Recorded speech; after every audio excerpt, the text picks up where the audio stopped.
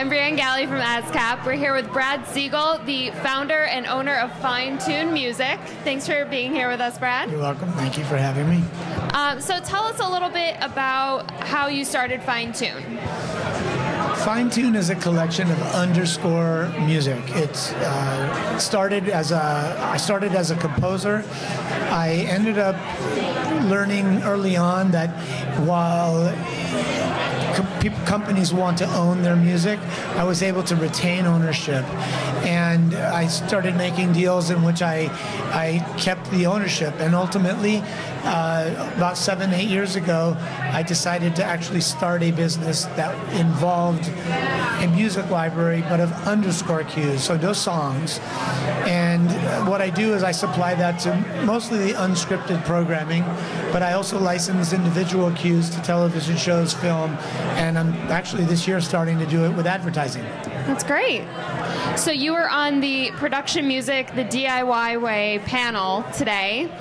Tell us how that went. What was discussed there? Well, that was really cool because there were 4 panelists, and what was nice is that there were 4 different types of panelists. They all had 4. There's me, who I have an underscore. There's another guy who had only a song catalog. There's a music supervisor who uses our types of product, and then there was a guy who supplies music to the world, he said. What were you hoping that attendees would take away from that panel?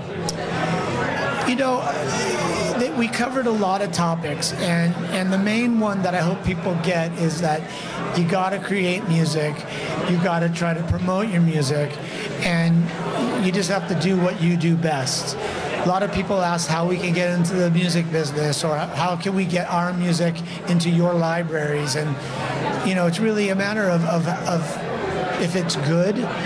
I don't mean that negatively. I mean, if it works for what we use it for.